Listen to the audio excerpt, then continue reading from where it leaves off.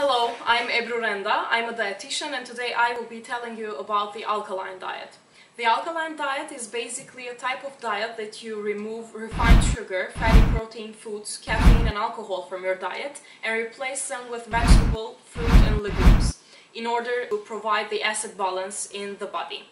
At the first sight, it may seem like a good system for the body since we remove refined sugar, but especially after the surgery, we usually recommend a protein-based diet, and if it's not applied correctly, different vitamin, mineral or protein deficiencies may occur, so it's not applicable in long term after the surgery.